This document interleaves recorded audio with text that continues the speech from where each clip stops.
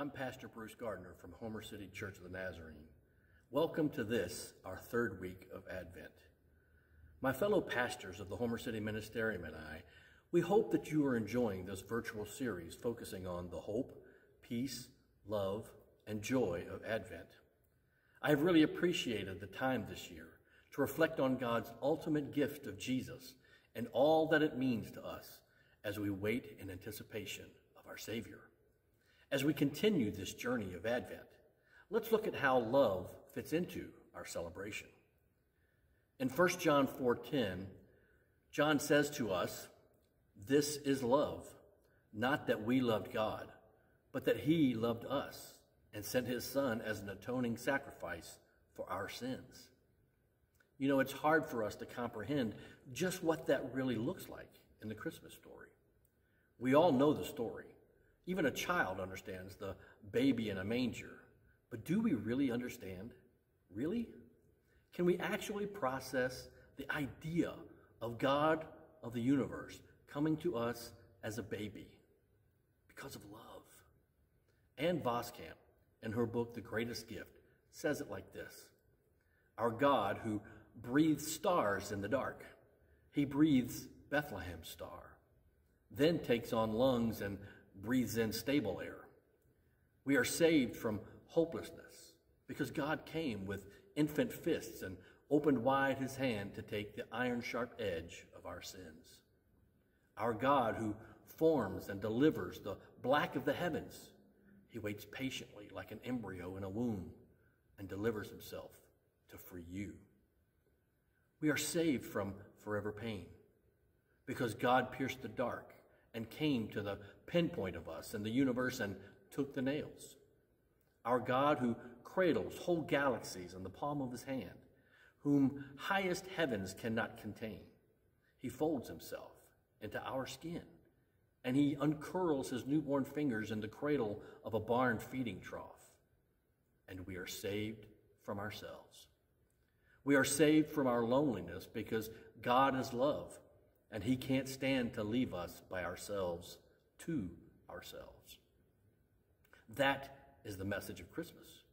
We need a Messiah. And for unto us a child is born. God can't stay away. This is the love story that has been coming for you since the beginning. The God who walked with us in the garden in the cool of the evening before the fall shattered our looseness with him is the God who came after his people in the pillar of cloud and of fire because he could not bear to let his people wander alone. He is the God who loves us and likes us and isn't merely 50% or 72.3% for us, but the God who is always, unequivocally, 100% for us. The God who is so for us that he is the God who chooses to be with us.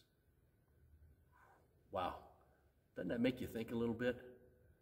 You know, John in his gospel gives us a declaration of the depth of God's love for us that we all know, but I think we have a tendency to gloss over it and not really dwell on what it truly means or should mean for us in reality.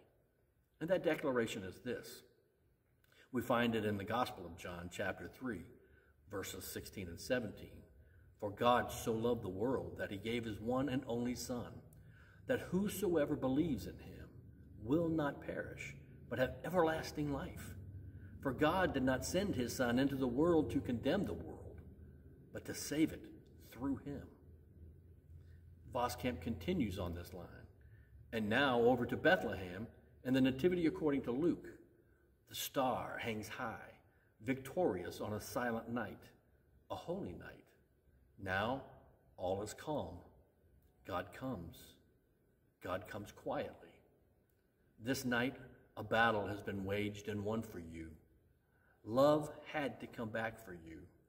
Love had to get to you. The love that has been coming for you since the beginning. He slays dragons for you. This is the truest love story of history. And it's his story. And it's for you. This is love you can't comprehend. You can only feel and touch this kind. There in the place where you feel rejected, you can be touched by God. There in the places you feel small, you can touch God. He came in the flesh. Wow, I like the way she writes. As we continue to prepare for this Advent this year and this week, I would ask you to pause and reflect on how immense and how incredible God's love really is. And then I would ask you, how can we show this kind of love to our family, to our neighbors, to our coworkers, and even to strangers? Pray and ask God to put people in your path who need to be loved. And then go the extra mile and put your faith into action. We are praying that we all shine His light brightly into a world who desperately needs a Savior. With that, I bid you a Merry Christmas and may God bless.